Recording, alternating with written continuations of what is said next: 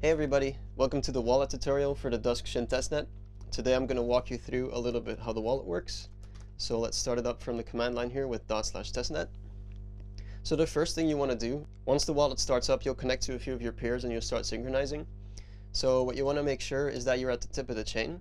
How you can do that is by using the show logs command like this. You'll get access to the internal logging that's happening inside of the node. And you want to wait for a message that says something like block received. Like that. So if the network has been running for a while, it's going to take between a few minutes or a few hours to synchronize your blockchain up first. You'll see a lot of these messages at the same time, and once these slow down, like you see on my screen, they happen once every, let's say, like 15 seconds. That means you're fully synchronized and at the tip of the chain. So let's hit enter now to get back to the shell.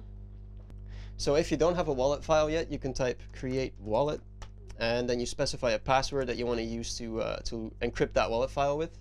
Or if you already have a wallet file, you say load wallet, and then you use the same password that you used to create it, like this. And then you should see a public address appear and wallet loaded successfully. So now that we've loaded the wallet in, let's synchronize our blockchain and check our balance. So use the sync command to download the blocks into the wallet, and then we use balance to check our Dusk balance. So you can see we have a little bit of Dusk in our wallet. So I'm going to show you now how to use the wallet to make transactions. So if you want to send some Dusk to somebody, you type transfer, then you specify an amount. So let's say I want to send 10 Dusk. You specify an address. So for now, I'll just copy my own in there. And you give the password that you use to encrypt your wallet file so that you can sign the transaction. And there you should now see a transaction hash, and that should go to your node's mempool, and it should send it out to the rest of the network. And then it should only take a few seconds for it to be included in the block. So next up, if you want to use your Dusk node to participate in consensus, what you want to do first is you want to download or build the blind bid binary. And then all you have to do is just run it. I already have it in my folder right here. You just use /blindbid, and that should start it up. Once you see this message waiting for content to read, that means it's running and you're ready to go. So back to the wallet. If you want to join as a provisioner, what you do is you first type start provisioner like this. Oh, I have the backspace, the backslash right there. So let me retry that. All right, so this should start up all of the code that's needed for you to participate as a provisioner. What you want to do next is you want to stake some Dusk so that you're actually going to be elected to vote. So first off, let's again sync the wallet like this. Then we type stake, an amount of Dusk that we want to lock up. So let's say 100 Dusk. Then you specify a lock time. So this is going to be the amount of blocks that you want to lock your Dusk up for.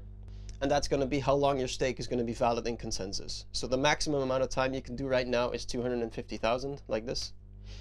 And lastly, you want to enter your password so that you can sign a transaction.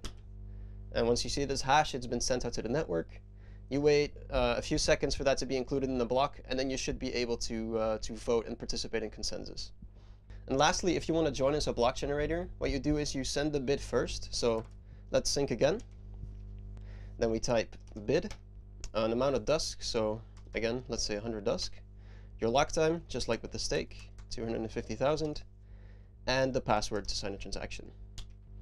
Now this hash that it spits out, you should note this down, because what you want to do is you want to wait for this to be included in the block. So give it like, let's say, half a minute. And after that's done, you type start block generator, and you paste the hash in. So there you can now see the block generator module started.